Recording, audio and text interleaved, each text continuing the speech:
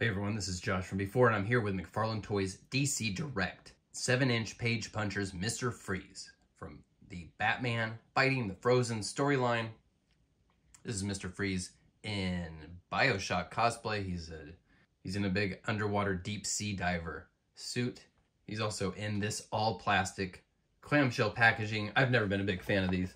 They're just downright hostile to open. I ordered this guy from McFarlane Toys store. Of course, I used the promo code MTS10 to get 10% off.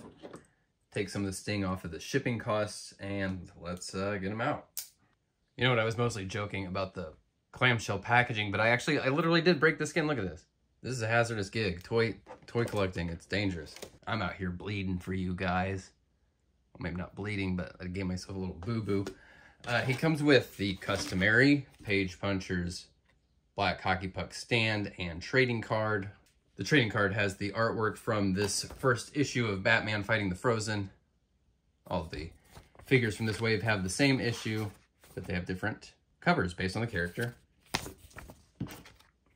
But what we're really here for is this brick of plastic. Big, heavy, hefty Mr. Freeze. Of course, a bit of a departure from how we normally see him. This whole wave is going to be something of an acquired taste. You're into what they're doing here, or you're not. I really like it. This is going to be a great figure. It's going to be great custom fodder as well. This is just a solid entry for just about any collector, even if you're not a big, even if you don't need a deep sea diver Mr. Freeze. I think you could find an excuse to pick up this fun little dude. Sculpt is great. A lot of really fun stuff going on here. I love all the dings in this in the metal pieces of his suit here, especially in the helmet.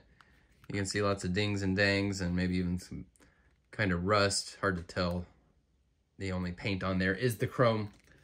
I like the ice shards here kind of stuck to the metal piece around his shoulders and coming out of his cuff here. Little storytelling details there. I really like that.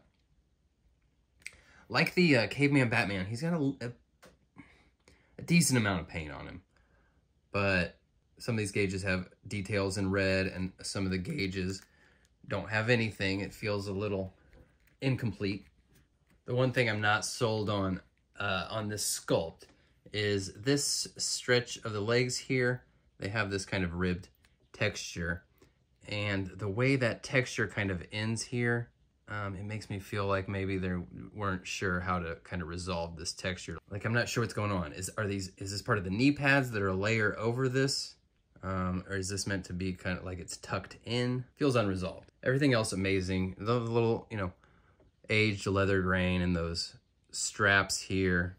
The real highlight is the way they made all the metal pieces look like they were just hammered by rocks and debris and all kinds of dangerous encounters. He comes with this freeze gun that is connected to this backpack apparatus here. This is pretty fun. Big, chunky looking kind of sawed-off shotgun style freeze gun.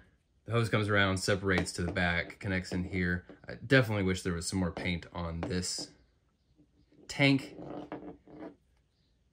They've done that sort of intentionally marbled plastic look to kind of try to give it a little bit of a character.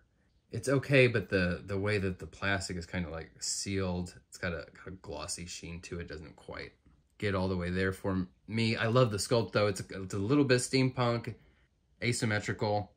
That is going to peg into the hole in his back. Yeah, wouldn't have minded a little bit more contrast of the color between the diving suit and the tank.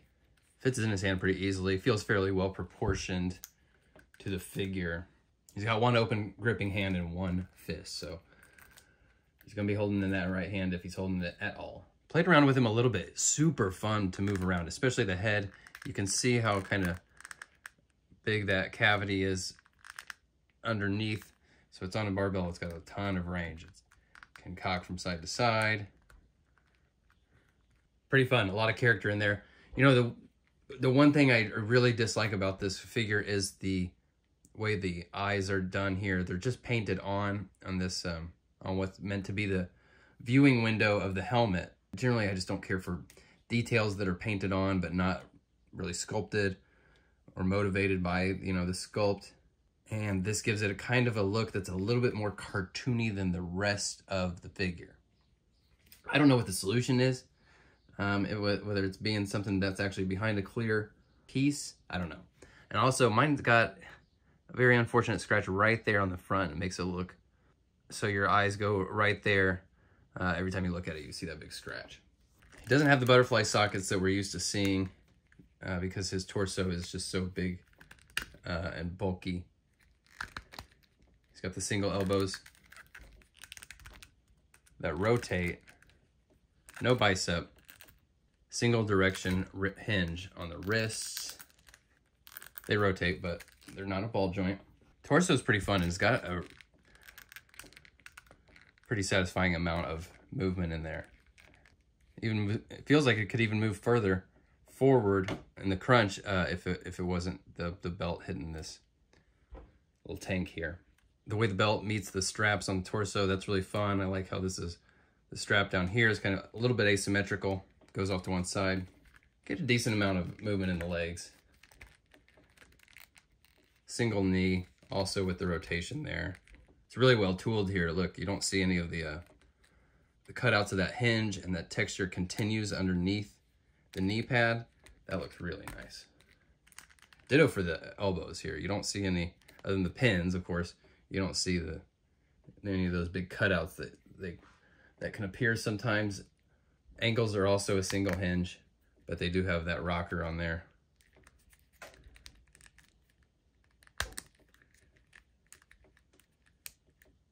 So you're getting some solid movement in the ankles and toes still. I always really like the way these chunky characters feel, the way Todd does them. And they got, of course, they have a little less articulation than the leaner characters, but the way they're engineered is just really satisfying to move them around. So, of course, Todd loves to make us beg for classic characters, classic rogues, and then when he finally gives them to us, he gives us two versions of Mr. Freeze months apart.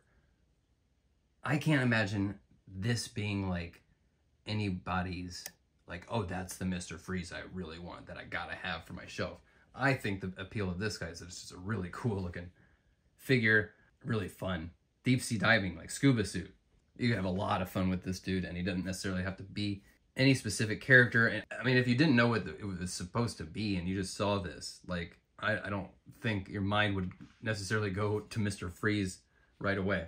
This, of course, Caveman Batman. That makes sense right away. This is just something else. This Page Puncher's Wave, it is going to be an acquired taste. It's not going to be for everybody. But so far, these two figures, wonderfully fun. If you have room for them, you're going to be really happy to get them. And honestly, I can see a lot of people that don't even collect DC or Multiverse or Page Punchers or whatever, wanting to pick this guy up for custom fodder because it's just too fun to pass up. I think if I was just at the store and I wasn't in the world of even collecting like DC stuff or McFarlane stuff and I saw that dude, I'd be like, oh, I'm just going to have to pick that guy up. He's just a fun little dude. You'll have to decide for yourself if this tickles your fancy, but let me know where you're at on this fighting the frozen Page Puncher's Wave. I'm here for it, obviously. I like the silly shit.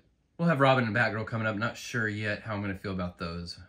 Definitely less enthusiastic about them than these two guys. We'll find out soon. Thanks for watching, folks. I'll talk to you soon. Bye.